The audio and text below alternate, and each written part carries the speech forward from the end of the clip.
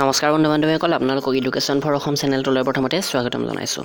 তো ৰেলৱে যিটো এছিষ্টেণ্ট লোকো পাইলটৰ এক্সাম গ'ল তাৰে এনচাৰ কি ইতিমধ্যে ৰিলিজ হৈছে আৰু বহুতে ইয়াৰে PDF ফাইলটো ডাউনলোড কৰিব পাৰিছে। তেওঁলোকে অবজেকশ্যন কৰিব পাৰিব যদি অফিচিয়েলি কোনো এটা প্ৰশ্নৰ উত্তৰ ভুল আছে। তো তাৰে ওপৰত ভিত্তি কৰি মই দুখন পেপাৰ পাইছিলোঁ। সেই পেপাৰখনত যিবোৰ প্ৰশ্নৰ উত্তৰ আছে সেই প্ৰশ্নৰ উত্তৰবোৰ আমি আজি আলোচনা কৰিম আৰু গ্ৰুপ ডিৰ এক্সামৰ কাৰণে যথেষ্ট ইম্পৰ্টেণ্ট প্ৰশ্ন এইবোৰ। তো অহাৰ যথেষ্ট সম্ভাৱনা আছে। Maths, reasoning, science, current affair সকলোবোৰ আলোচনা কৰিম। ছেশ্যনটো অলপমান দীঘলীয়া হ'ব, আপোনালোকে ধৈৰ্যৰে চাই গৈ থাকিব। তো আহক আমি ছেশ্যনটো আৰম্ভ কৰোঁ। তো এইখন হৈছে এখন PDF পেপাৰ। আপোনালোকক যদি লাগে মই ডেছক্ৰিপশ্যনত লিংক দি দিছোঁ, ডাউনলোড কৰি লৈ ল'ব। তো এই পেপাৰখন অনুষ্ঠিত হৈছিলে 10/8/2018 আৰু ইয়াতে চাওক অসমীয়াটো দিয়া আছে, ইংৰাজীটো দিয়া আছে। তো গ্ৰুপ ডিৰ কাৰণে যিসকলে চিন্তা কৰি আছে যে অসমীয়াত আহিলে কি হ'ব, যিসকলে বেছিভাগে ইংৰাজীত দিম বুলি ভাবি আছে, তো একেলগে ইংৰাজীও আছে অসমীয়াও আছে। চ' যথেষ্ট সুবিধা হ'ব এইটো। তো আমাৰ 1 নম্বৰ প্ৰশ্নটো কি আছে, এক্সে 30 কিলোমিটাৰ দক্ষিণলৈ ড্ৰাইভ কৰে, তাৰপিছত সোঁফালে ঘূৰি 30 কিলোমিটাৰ ড্ৰাইভ কৰে, তাৰপাছত বাওঁফালে ঘূৰি 20 কিলোমিটাৰ ড্ৰাইভ কৰে আৰু তাৰপিছত বাওঁফালে ঘূৰি 30 কিলোমিটাৰ ড্ৰাইভ কৰে। এক্স তেওঁৰ আৰম্ভণিৰ অৱস্থানৰ পৰা কিমান দূৰত আছে? এনচাৰটো অফিচিয়েলি দিছে 50। তো চাব ইংৰাজীটো লিখা আছে, ইংৰাজীটো আৰু মই পঢ়ি নাথাকোঁ, আমি একফালৰ পৰা চাই যাওঁ। এক্সে কি কৰে, প্ৰথমতে চাউথৰ ফালে মই আপোনালোকক এটা কথা কওঁ, আপুনি প্ৰথমতে এডাল এনেকুৱা ধৰণৰ ডাইৰেকশ্যনৰ আহিলে এই যোগ চিনটো আঁকি ল'ব।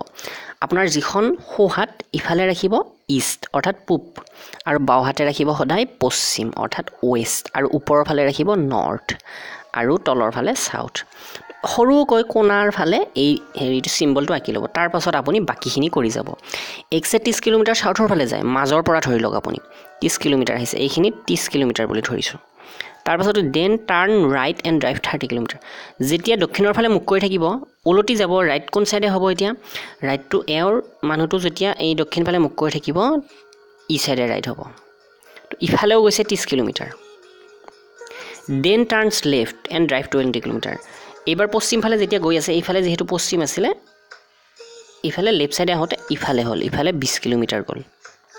তাৰপাছত কৈছে and turns left and drive 30 kilometre. আকৌ লেফ্ট, দক্ষিণ ফালে যেতিয়া মুখ কৰি আছে তেতিয়া লেফ্ট ছাইড হ'ব ইটো ছাইডে আৰু 30 কিলোমিটাৰ আহিছে। তাৰমানে 30 ওপৰতো 30 গৈছিল, সমান হৈছে। এতিয়া এক্স ইনিচিয়েল পজিশ্যন কি আছিল, এইখিনি। ইয়াৰ পৰা কিমান দূৰত্ব হ'ব বাৰু, এইখিনিত আছে 30 কিলোমিটাৰ আৰু এইখিনিত আছে 20 কিলোমিটাৰ। 30 কিমান, 50 কিলোমিটাৰ। তো এইদৰে আমি এনচাৰটো সহজতে উলিয়াব পাৰোঁ।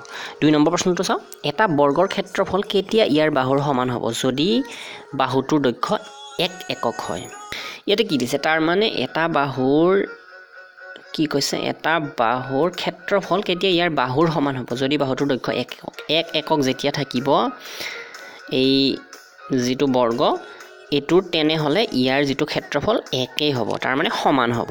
তাৰমানে যদি 1 চেণ্টিমিটাৰ, 1 ইঞ্চি, 1 ফুট, 1 কিলোমিটাৰ যিয়ে নহওক, ইয়াৰ যিটো স্কুৱেৰ এই বৰ্গটো 1 থাকিব। তো এই ক্ষেত্ৰত সদায় হ'ব, যদি মানটো 1 থাকে সদায়ে এই যিটো ক্ষেত্ৰফল 1 ওলাব। ইয়াৰ পিছতো চাওক, এইটো ৰিজনিঙৰ তলত দিয়া উক্তিসমূহ সত্য বুলি বিবেচনা কৰক আৰু সিদ্ধান্ত গ্ৰহণ কৰক যে কোনটো প্ৰদত্তৰ নিৰ্ণয়ে প্ৰদত্ত উক্তিসমূহ স্পষ্টভাৱে অনুসৰণ কৰে। এইটো চাব, ধোনী এজন ভাল বেটছমেন। ধোনী মানে এই ক্ৰিকেটাৰ ধোনীৰ কথাই কৈছে। তাৰপাছত বেটছমেনসকল বুদ্ধিমন্ত। এতিয়া চাব, আমি নিৰ্ণয়সমূহ ল'ব লাগিব। সকলো বুদ্ধিমন্ত ব্যক্তিয়ে বেটছমেন, সেইটো হয় জানো? আপোনাৰতো বুদ্ধি আছে, আপুনি বেটছমেন নহ'বও পাৰে।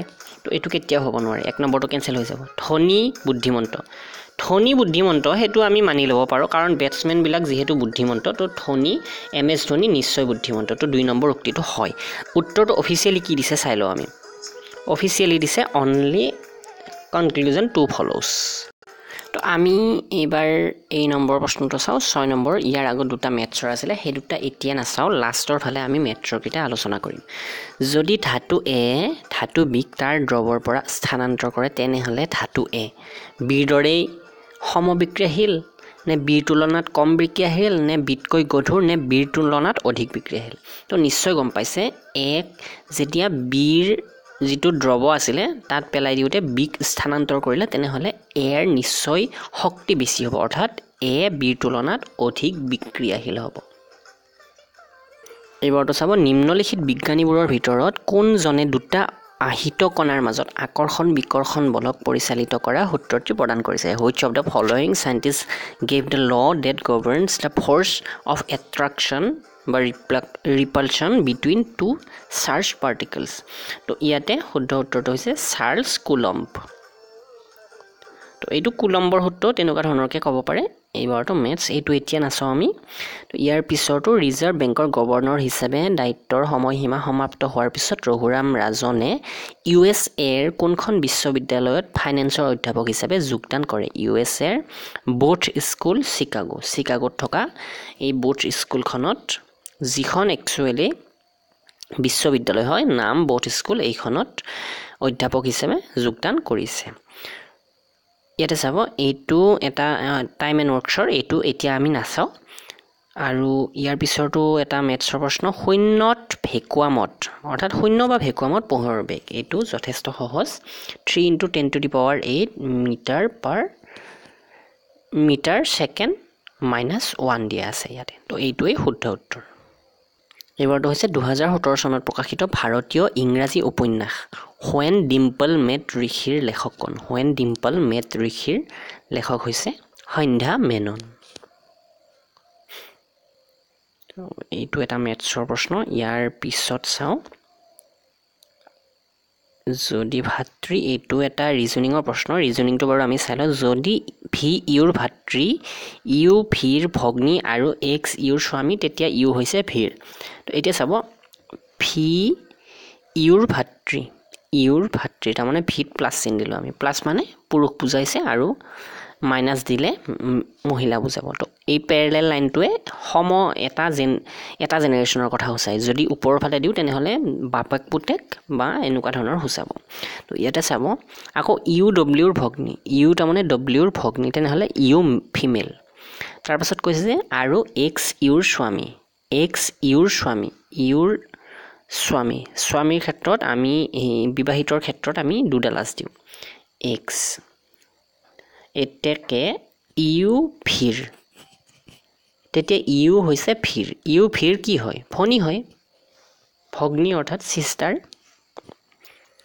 এটা আকৰ নিম্নলিখিত কিহৰ এটা উদাহৰণ এটা আকৰ গোটা দ্ৰৱৰ উদাহৰণ ইয়াতে 4টা অপচন দিছিলে বিজলুৱা দ্ৰৱ অৱদ্ৰৱ অসমসত্ব মিশ্ৰণ আৰু গোটা দ্ৰৱ বা সলিড সলিউশন নিম্নলিখিত বোৰৰ ভিতৰত মানুহৰ মস্তিষ্কৰ চিন্তা ভাৱনা কৰা প্ৰধান অংশটো কোনটো তো প্ৰমস্তিষ্ক বা ফৰ ব্ৰেইন যিটো এইটো হৈছে মানুহৰ চিন্তা ভাৱনা কন্ট্ৰোল কৰা বা ইয়াতে থিংকিং বোৰ হৈ থাকে ইয়াতে কৈছে যে এইটো প্ৰদত্ত প্ৰশ্নটোৰ বিষয়ে চিন্তা কৰক আৰু সিদ্ধান্ত গ্ৰহণ কৰক যে তলৰ কোনটো উক্তি প্ৰশ্নটোৰ উত্তৰৰ বাবে পৰ্যাপ্ত যদি এক্সে ইতিহাস ভাষা আৰু বিজ্ঞানত গড়ে 50 নম্বৰ লাভ কৰিলে তেওঁ বিজ্ঞানত কিমান নম্বৰ লাভ কৰিছে তো এই ক্ষেত্ৰত এইটো উলিয়াবলৈ আমি দুটা ইয়াতে বিবৃতি দিছে অৰ্থাৎ ইয়াতে দুটা দিছে ষ্টেটমেন্ট তেওঁৰ ইতিহাস আৰু ভাষাত গড় নম্বৰ হৈছে 25 এতেকে বিজ্ঞানৰ নম্বৰ কিমান আমি সহজতে উলিয়াব পাৰিম গড় বুলি কওঁতে দুটা ভাষাত গড় হৈছে 25 এতেকে দুইটা ভাষাত মুঠ কিমান পাইছে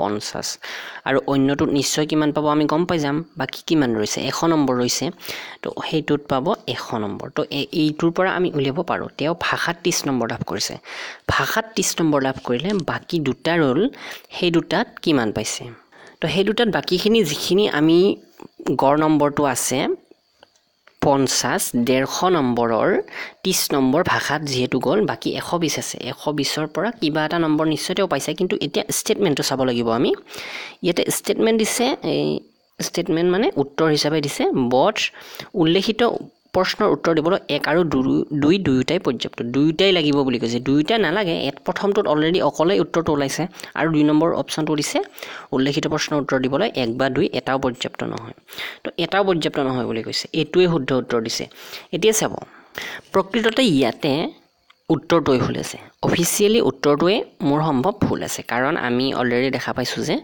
1 নম্বৰ ষ্টেটমেন্টৰ জৰিয়তে আমি উত্তৰটো উলিয়াব পাৰো তো এই ক্ষেত্ৰত কোৱেৰি কি কৰে হেতু আমি পিছত গম পাম তো বন্ধু বান্ধৱীসকল আজিৰ এই সেশনটোত মই বৰ্তমান এইকেইটা প্ৰশ্নৰ উত্তৰে আপোনালোকক দিলোঁ ৰাতি 8টা বজাৰ ভিতৰত মই ইয়াৰে বাকি যিখিনি প্ৰশ্ন উত্তৰ আছে সেইখিনি আপোনালোকলৈ প্ৰভাইড কৰিম যাতে অহাকালি 17 তাৰিখৰ যিবোৰ কেণ্ডিডেট আছে তেওঁলোকে অকণমান হ'লেও সুবিধা লাভ কৰিব পাৰে ইয়াৰ জৰিয়তে তো সেশনটো নিশ্চয় আপোনালোকৰ বন্ধু বান্ধৱীসকললৈ শ্বেয়াৰ কৰি দিব ধন্যবাদ